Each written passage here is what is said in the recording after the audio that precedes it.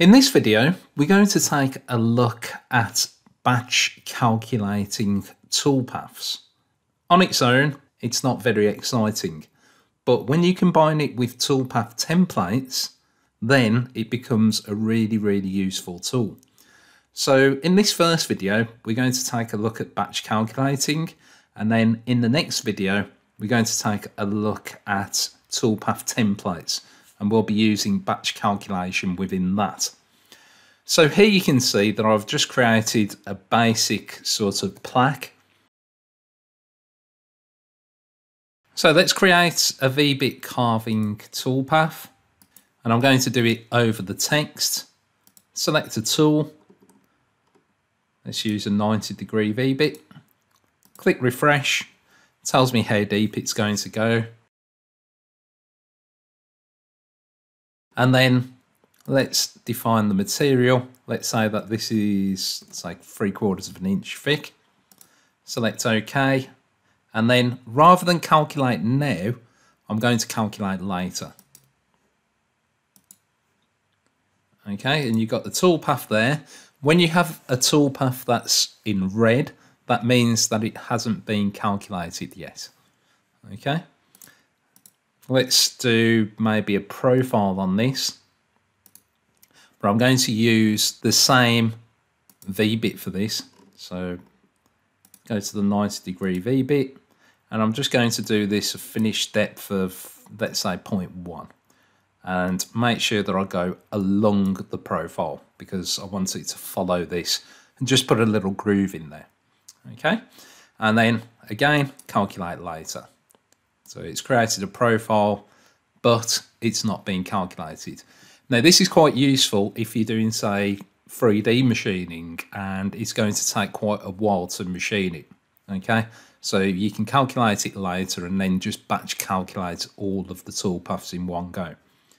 And then finally, I'm just going to cut the part out. So go to toolpaths. Let's go on the outside, finish depth 0.75, profiling tool. Let's use, let's say, 1/4 of an inch. And then let's select calculate later again. So you can see that I've got these 3 toolpaths. Now, none of them have been calculated.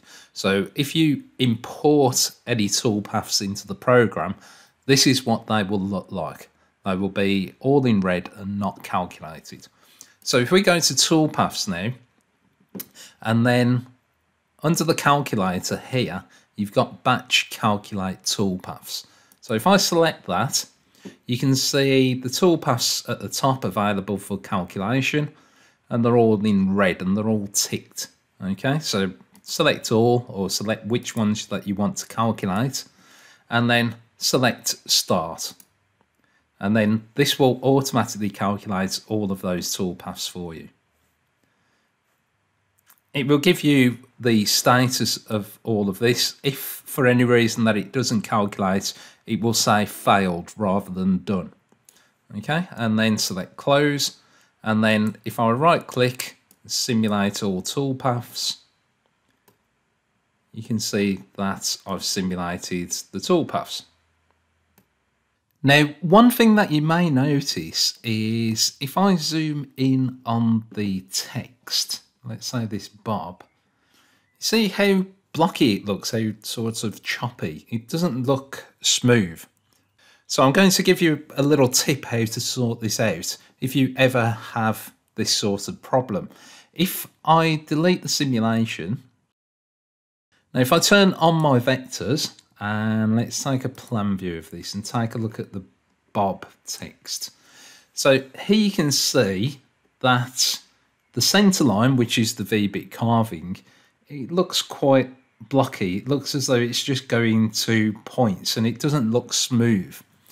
Now, the reason for this is because I was messing around with the software earlier, testing something out, and I forgot to change this setting back to the default value. So if I take a look at the V-bit carving, under tolerance, I've got it set to be 20 thou. Now by default, this is set to be just 1 thou. So this affects how the cut is going to come out. So if I were to set that at something quite large, let's say 1 0.1 inch and calculate that, you can see that it becomes really, really bad. Okay, so if ever you have these type of results, it's because you've changed the tolerance. Okay, so let's set that back to the default value, which is 1 thou, and calculate it. And you can see that it goes back to being nice. So now, if I try to simulate that again, it will give me a much better quality simulation.